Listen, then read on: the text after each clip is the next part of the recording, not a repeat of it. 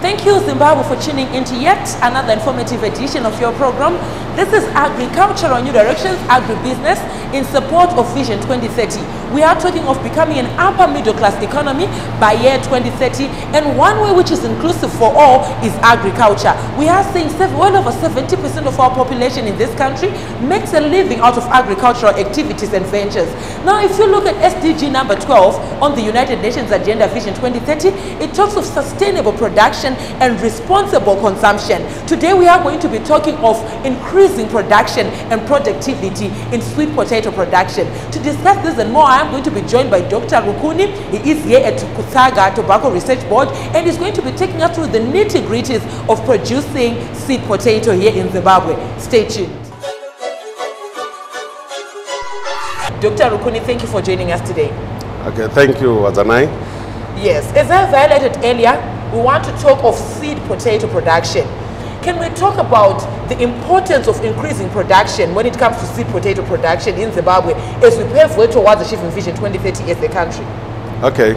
The continuous supply of seed potato is very important to the agricultural sector, and the government is actually placed potato is one of the most important crops of our most important staple foods. And so most of our seed is being imported from South Africa, and what we need to do now is to substitute that source of seed, because before we used to be able to produce our own seed. Okay.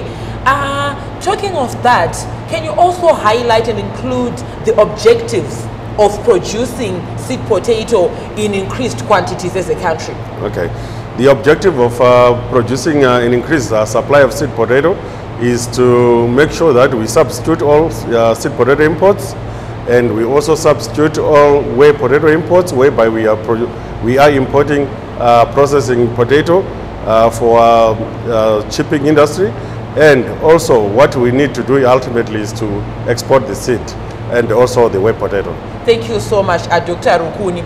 You would find that in our farming community, as we interact with farmers, generally there might be a mix-up of terms or a misconception whereby seed potato and potato in general are regarded as the same thing. We have table potato for consumption and seed potato that is used for cultivation and production. Can you maybe demystify that concept and those terms for our audience there at home?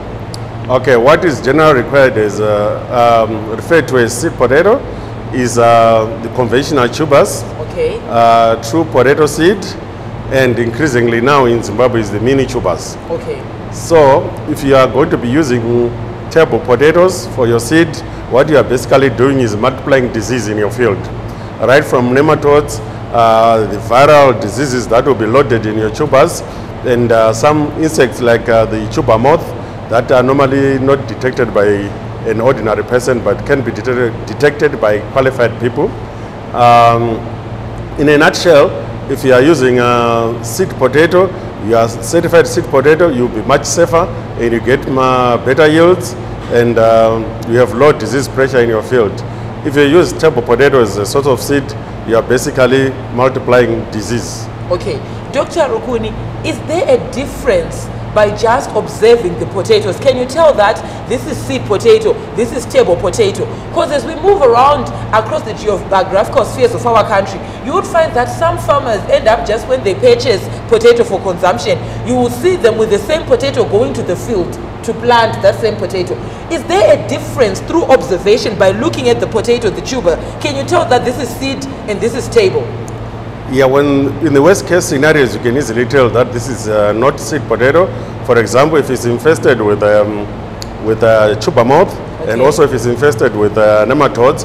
But basically, if those physical symptoms are not available, you will not be able to tell if it's certified seed or not. Okay. But for you to be able to buy certified seed, you should be able to see it on the label of the packs that this is certified seed, the generation that it belongs to, and there is also a certificate to that. Okay. Generally, Dr. Rukuni, you'd find that in Zimbabwe or across the world, farmers become vulnerable to activities of rent seekers, makoronyera. Some of them just produce their own seed and say this is seed potato. But I want us to talk about the importance of a farmer to our farming community of getting or obtaining their seed potato from reputable organizations? In a nutshell, what are the advantages of a farmer coming to get their seed from a certified producer? The advantages of getting your seed from your certified producer, who is certified by the government, is that you get a seed of genetic purity. You know your variety is right. If you go and buy seed elsewhere that is used as seed potato, that is used as table potato, you won't be able to tell which variety it is. And in most cases, you have variety admixtures. Okay. So in the end, you cannot really tell the performance of your crop, and it doesn't respond very well to good agronomic practices. Okay. Dr. Rukuni, you would find that there are differences when producing table potato for consumption and seed potato. Now, the anchor of this episode today is production of seed potato. Can you take us through the various stages or the basic requirements of producing seed potato? Okay. The first thing is you have to be a registered seed house, and then if you are registered with the government, you have to register which varieties you produce. For us, we produce Diamond and Hemis, okay, and those are registered with the government.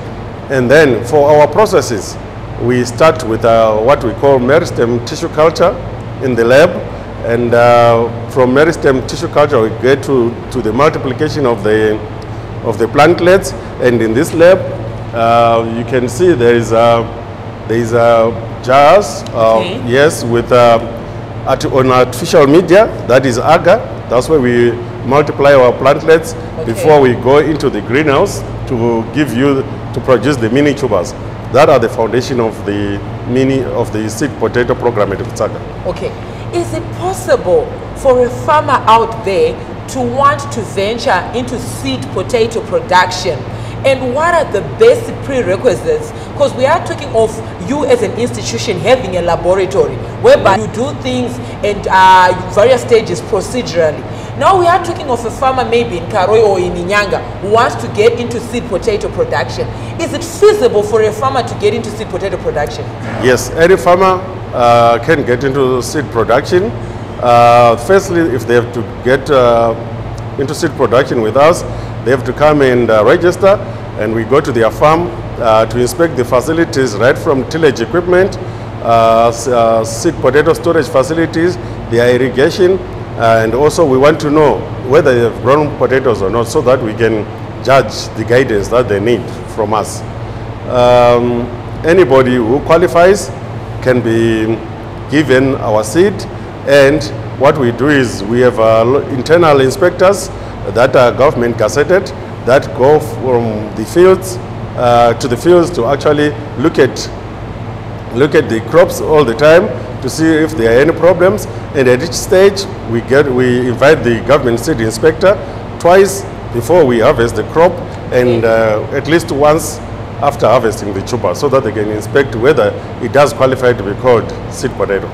We have come to the end of this first segment, but I would have done an injustice to the episode. Our viewers there at home are looking, today it's a very different episode where we are standing in a laboratory.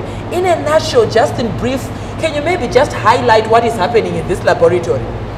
In this laboratory, basically what is happening is the multiplication of plantlets, and these are the plantlets that will be taken into the greenhouse, okay, for mini tuber production. Okay, thank you so much, Dr. Rukuni.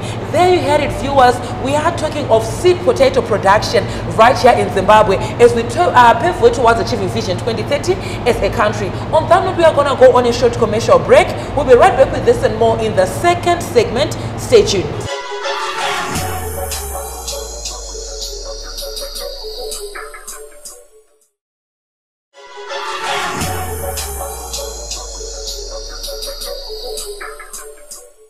Welcome back, viewers. We are in the second segment of your program, Agricultural New Directions in support of Vision 2030. This is where the farming community converges and the various stakeholders in the agricultural industry. Now, viewers, we encourage you to be a part of these conversations. Feel free to get in touch with me, the producer, Wadzanai Manyore. It's on 0772-807-506. Alternatively, you can like our Facebook page, Agribusiness with Wadzanai. We are also available on YouTube. Leave your comments and suggestions. They are most imperative and most welcome to us on our YouTube channel, Agribusiness with Wadzanai. We are also now available on Twitter, and our Twitter handle there is at Agribusiness110. And right now we are standing in a greenhouse. We are talking of seed potato production right here in Zimbabwe ahead of Vision 2030, where we are talking of not leaving anyone behind. Welcome back, Dr. Rukuni. We are in the second segment of your program. Thank you, Wadzanai.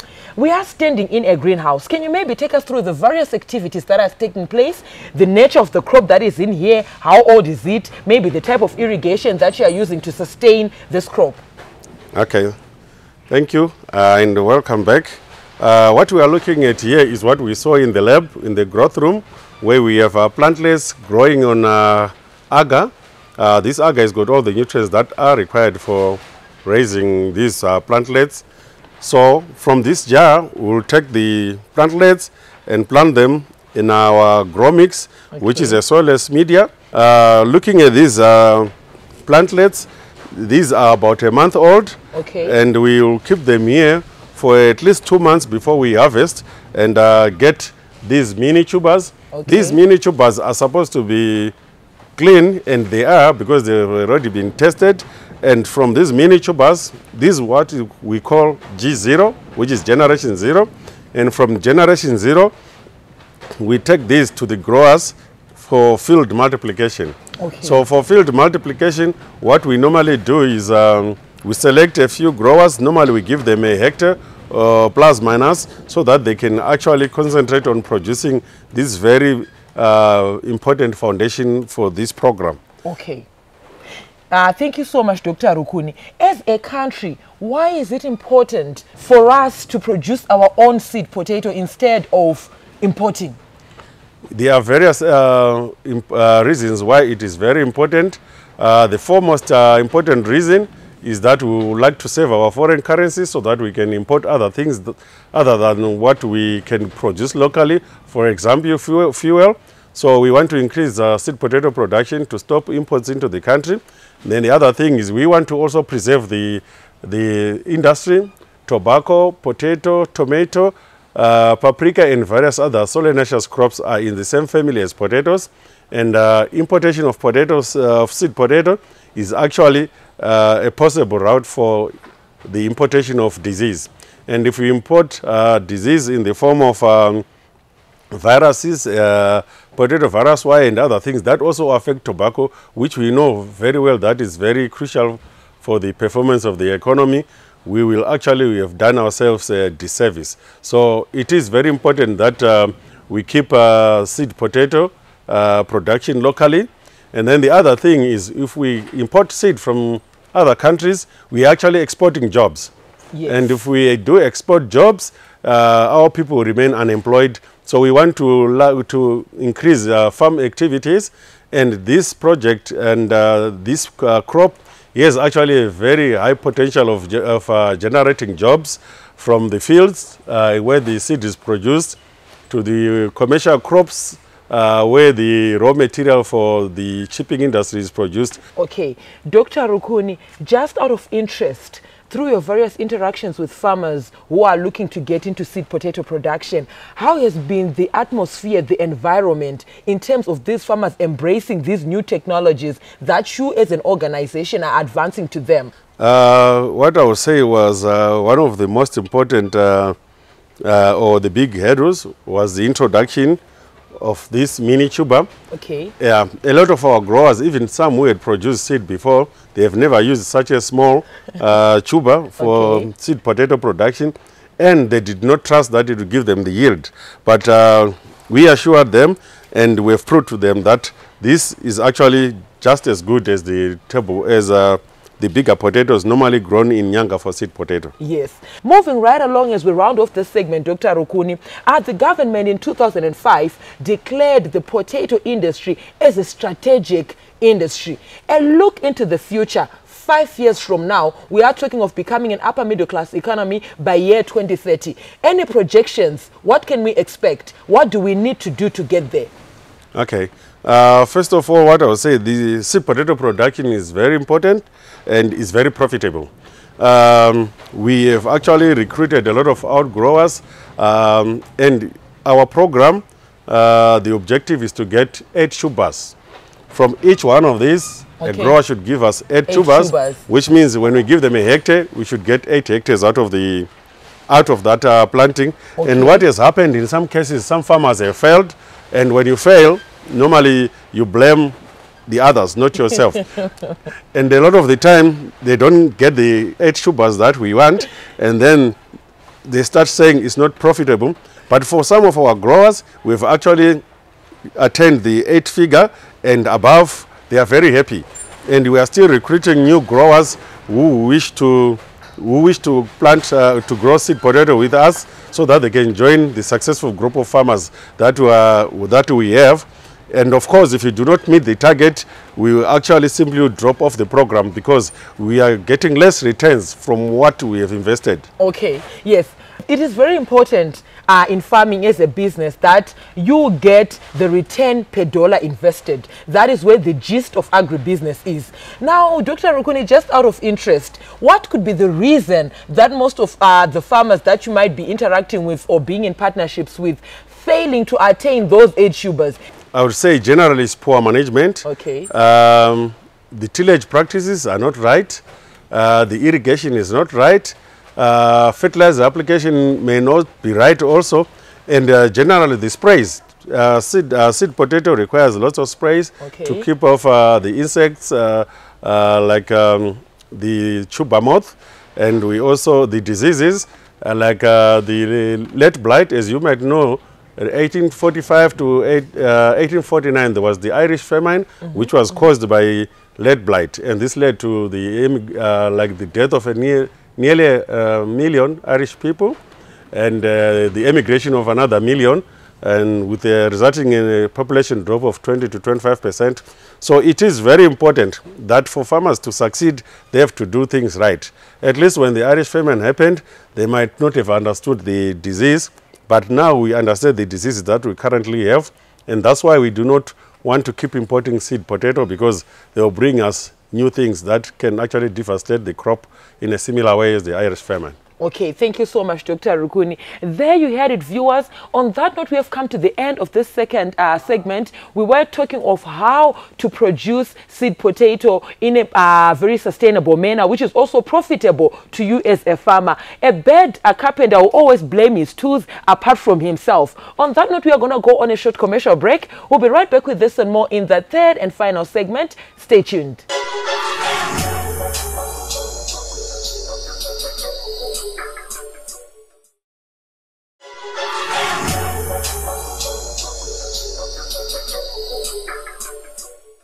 Thank you, Zimbabwe, for staying tuned to Agricultural New Directions, Agribusiness in support of Vision 2030. Now, Dr. Rukuni, we are here in the third and final segment of our program. Welcome back. Thank you. As I highlighted earlier, Dr. Rukuni, when we were talking just out of interest, if you look at SDG number 17, it speaks of public-private partnerships that are going to facilitate our movement and our pace towards achieving Vision 2030 as the Zimbabwean country. We are going to be talking of how the farming community and your relationship as a state enterprise can be enhanced to increase production when it comes to sweet potato production. Okay, yes. I think what we should note is that we have an outgrower scheme, and that's probably the private partners, and we also have a financier. So what we have done is we have arranged with so that they can give our growers the loan to buy inputs, chemicals, and fund the whole production process for the seed potato. What we do is to provide seed, which is also paid for. This is a very good example of a public-private partnership system. We've got 2 government entities, one for funding and us for the guidance and production of seed potato. Then we've got our farmers that produce the generation 1 up to generation 4. We are very happy with this type of arrangement, because the farmers that we deal with do not necessarily struggle to get the inputs. So there will be no excuse for our growers not to meet the targets because they have enough inputs given to them through the financing scheme that we have. Okay, the proposed strategy, how do you intend to execute these activities? We have the farming community, we have you as the regulator, we have the financing model. How do you intend to execute these activities, seed potato production, in a sustainable manner, which is feasible, which is profitable to both you as the regulatory authority, to those who have invested, and also to the farmers? They need to repay their debts to make a living out of their agricultural ventures. The proposed strategy. Our proposed strategy for this project is to make sure that we have enough seed potato in the country so that we can reduce or eventually eliminate the importation of seed potato. And we also like the government to enact laws as we go on that will ban or eliminate imports, and that will also save our foreign currency, create jobs, and keep people employed. Then the next strategy is to produce enough whey potato, so that we do not have to import whey potato, because we have enough seed as outlined in the first stage. We now have enough seed to produce our whey potato, so we protect our growers by making sure they continue in production. And then after we have we have met our demand for local whey potato, we should be able to ban or maybe put up enacting regulations to ban the importation of whey potato. Okay. Yes. And then the last stage we are looking at ourselves is to export the seed that we produce in order to generate foreign currency. Okay. And we also need to export the whey potato that we have in a similar manner to keep people employed and also to generate foreign currency for the country. Thank you so much, Dr. Rukuni. What do we have in here? Can you maybe touch briefly on what we have in here, the uses? I can see some bags that we have. Can we talk about that? Okay. In this warehouse, we have Generation 1 that we produce from Generation 0 that we gave out to outgrowers. And then we also have seed of Generation 2, Generation 3, and the Generation 4 that we have here is seed that we actually are selling as a commercial seed. And we do have a high demand for our seed potato, the variety Diamond. We are going to have more of G4 for the other variety, which is Emis, in the near future. But for now, I think we are in track in actually being able to supply our local seed potato. Of course, it's a growing industry, and I think 2 to 3 years from now, we will see the differences that we can make. Okay. Dr. Rukuni, finally, we have come to the end of this week's edition. Can you maybe outline some of the recommendations that you might have to our farming community, to our private sector, those that want to participate and also engage? Yes, I would like to assure farmers that seed potato production is a worthy business.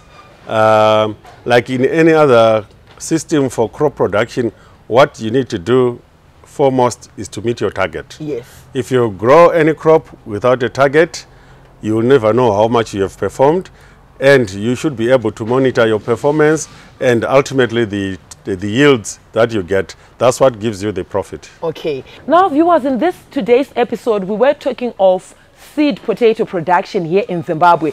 We alluded to the fact of SDG number 17, which speaks of public-private partnerships. Now, viewers, if you look at it, our farming community and our country, Zimbabwe, is well endowed with the conducive environment to do agricultural activities. We are talking of the public coming in. We have our state enterprises coming in with the regulatory framework to facilitate the processes and activities in our agricultural community. We have our farmers, we are the farming community, who support these activities, who are the producers. And we also have the private sector who are coming in with the financing models. They are coming in with technology, new advancements in terms of seed potato production. From me, your host, Wadzanai Manyore, I'm also on Instagram. It's a W Manyore, and the crew behind the scenes. Have yourselves a fabulous evening. Thank you for watching.